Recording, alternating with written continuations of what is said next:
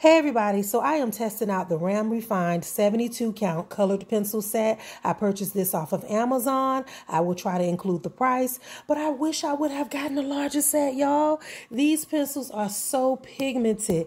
The color lay is so smooth. I did use 3 colors on some of the fingernails. I purchased this book specifically to test out colors, so I'm not trying to give my best or my all. I'm just trying to do something real quick so I can showcase how and see how the colors feel. They're very smooth. I am a heavy-handed person, so I normally press hard. I didn't have to do this, y'all. These pencils were so smooth and consistent, you know. I also used, and they sharpen well too, as you see. I also used some shades of brown, some peach shades, and some pinks and browns to create that skin tone. I never use solvent, but I know some of you do, so I don't know how well it would do with solvent. But I'll try to see if I can test that for y'all if you're interested. But yeah, I love these pencils.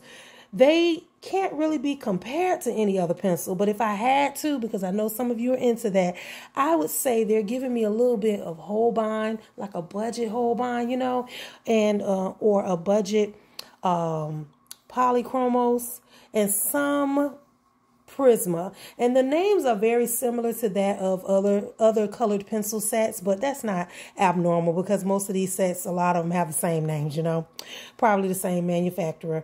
But yeah, I like these pencils. That tip did break. I didn't sharpen that one. I sharpened the brown shade that you saw earlier, so they sharpen well. They blend well with gel pens. So yeah, I'm happy, y'all. So if you like, please follow, subscribe, thumbs up, or heart this video, and I try to give you more content. I'll see you guys next time. Bye.